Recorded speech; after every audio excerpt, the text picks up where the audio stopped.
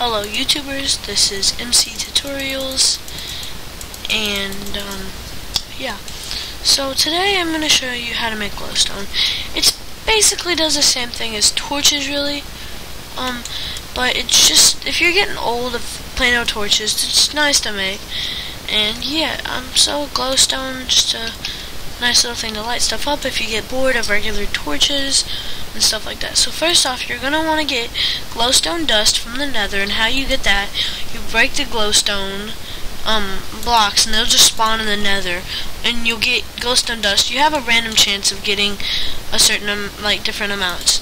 So what you're going to want to do, you're going to take the glowstone dust and put 4 of them in a square, kind of like the crafting table, and then you get glowstone. Yeah, as I said, it's great for if you get bored of torches, it's good for lighting stuff up and stuff like that. Hope this video, if it helped, if it did, please leave a like, and yeah, just peace out. Have a good time playing Minecraft.